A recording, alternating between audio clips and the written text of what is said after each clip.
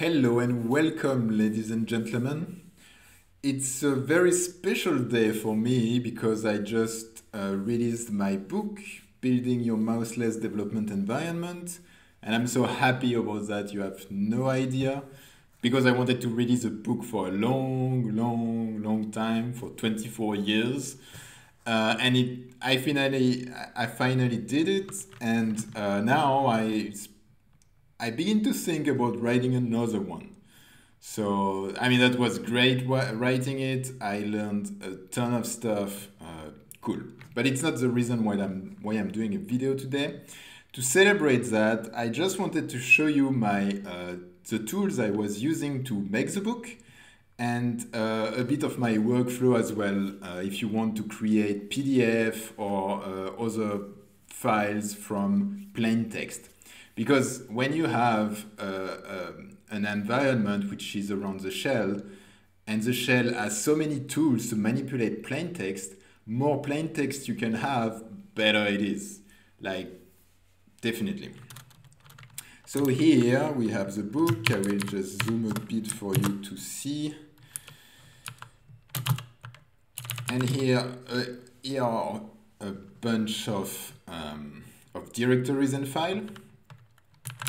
And first of all, as you can see, every chapters I have here are in Markdown. I'm sure you know Markdown. It's all over the internet right now, and for good reasons. And it should be even more all over the internet, to be honest.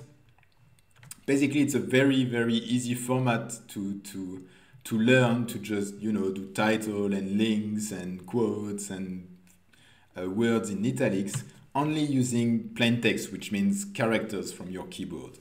And there is no weird format, proper, like Word, for example, where you need to click on buttons and then it formatted weirdly and you need to fight the application. If you only use plain text, you don't have this problem, of course. So my goal was to convert Markdown files to other formats like PDF or EPUB. So for that, I used a tool which is called Pandoc, and I can show you here. So it's just a CLI tool, and you can use it very easily. You just give it the input and the output you want, and it will work. But I mean, for a book, it was a bit more complicated than that because I needed to as well link images in the final file. I wanted some specific fonts. I wanted some specific table of contents and so on and so forth. So I needed to modify a lot of stuff and to link a lot of stuff together. So that's why I decided to use Make. So Make is a CLI as well. And it can read a makefile, which is what is open right now. And with this makefile, you can just precise all the arguments to pass to Pandoc, like as you can see here. For example, here I say to Pandoc, hey, I want Xelatex as a PDF engine, and I want the paper size to be A4, and I want this font as main font, and so on and so forth.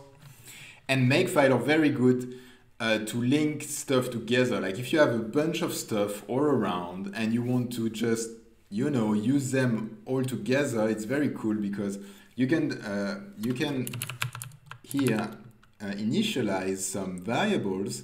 And then, for example, if I want to change my cover image for my EPUB or PDF, I just have to just modify that, and instead using, I don't know, tty.jpg, why not? And that's all. And then I just need to run a command and it's over. So I have a bunch of arguments. I can convert my Markdown into PDF, into EPUB, into LaTeX, or into HTML, or I can even convert my Markdown to HTML and then to EPUB. So first of all, what is LaTeX? LaTeX is another plain text formatting language, let's say. I'm not sure if you can really call it like that. But basically, it's more complex than Markdown, but more powerful as well. It's a complete programming language, actually, because it's Turing complete. And it allows you to really, really do a very nice formatting of your file, of your PDF file in that case, because what Pandoc does when it takes Markdown and convert to PDF, what it really does, it takes Markdown as input, then convert it to LaTeX, and then convert it to PDF. So between, in this step in between, you can if you want really a very more precise way to modify your formatting, you can just speed out the template, the LaTeX template Pandoc is using, and you can modify it, and it's what I did here. I just modify a lot of stuff to have better quote blocks, for example, and better quote blocks, and stuff like that.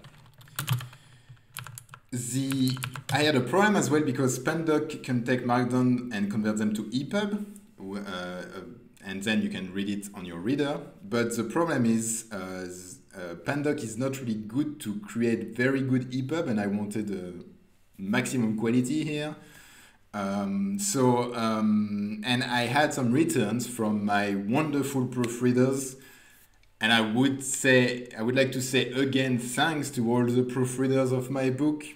I'm sorry to thank you all the time, but you did an amazing job. I mean, I learned a lot of I improved my English skills a lot because of your proofreading, or thanks to your proofreading. So thanks a lot for that. And one of my proofreaders told me that the EPUB didn't work on some Mac device. And I was not really satisfied by the quality of the EPUB from Pandoc anyway. So what I did here is I use another tool which is called ebook convert. So first of all, Pandoc was converting my Markdown to HTML, and then ebook convert was taking the HTML and converted it to EPUB. And it does really, really nice EPUB. Like, nothing to say about that. It's really good. So it's the advantage to use make and a makefile like that is you can just combine different commands and different stuff from everywhere and have your product at the end. So for example, if, and I will zoom a bit more again, you can see at the bottom of NeoVim here, which is my editor, I run a next command, which begins by a bang, and every command which begins by a bang means I want to use this CLI now. So with the bang command, you can do ls, for example, and you have the as output every file you want, and ls is not in that case a NeoVim command. It's just using the CLI or the command ls. You can use in your shell as well. So if I do bang make and open PDF, open PDF is a task I have in my makefile, it will just take every argument I have in my makefile, every stuff I precise, and do this monstrous command to just compile my whole book from Markdown to PDF. So it takes quite some time, especially for PDF. I don't know why, and I'm sure I could improve the performances. But it doesn't really matter at the end because I have to do that only once. And I will show you why afterwards. So I mean, it's compiling right now, so I don't care. I don't want to think about that. I wanted to show you something else as well. Let me zoom in on my pane. Is how I did the proofreading. So I went from the easiest solution I could find. So I have different chapters in Markdown, and I sent to my subscribers of my newsletter. If somebody wanted to proofread the book, I mean, proofread part of the book, and for the ones who were interested, here's a book.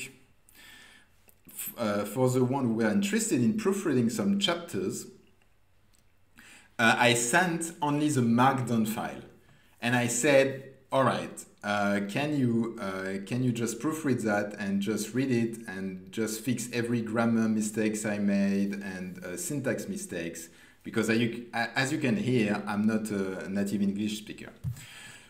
So they did that, and then they sent back to me the files, the Markdown files, and I use Git, simply Git, just to do a diff, and it looks like that. So here,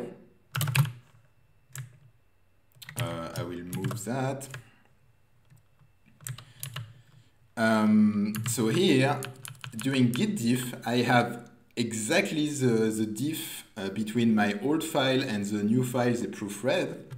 And I can just fix easily like that. For example, here I don't like application directly client, but something else. So I can open, and here is a line, and then I don't know, I can modify it or whatever. And then I can easily come back to it and just continue my proofreading.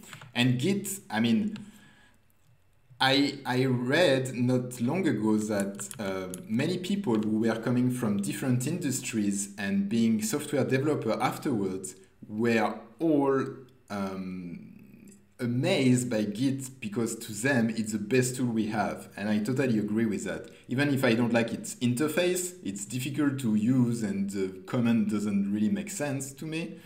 I mean, it's great when you use plain text. Like, I mean, I know editors and stuff use complicated programs and weird stuff to just proofread. I mean, my method was super simple. It was doing everything I wanted. So it was perfect, and I'm sure I gained a lot of time doing that. So let's come back to the PDF I just generated. So my compilation is done. It was a bit long, and imagine if you have to do that each time you change something and you need to see the results in PDF. But now I can do something else. Is I can run make, but with an uppercase this time, and without the bang we had before. And what it will do, it will use NeoMake, which is another plugin for NeoVim. And you can see there is a little bubble down the screen, just near master and UTF-8, and it means that the file is compiled. Kind of.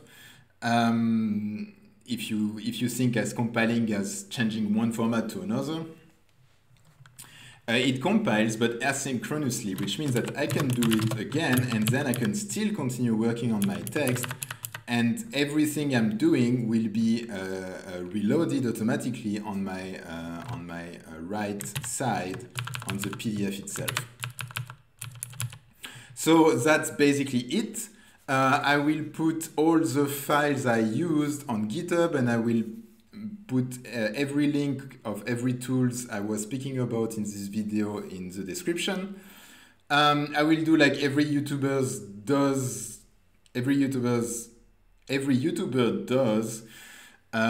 Please, if you like the content of this video, subscribe and send me a nice comment or a very harsh feedback or whatever you want.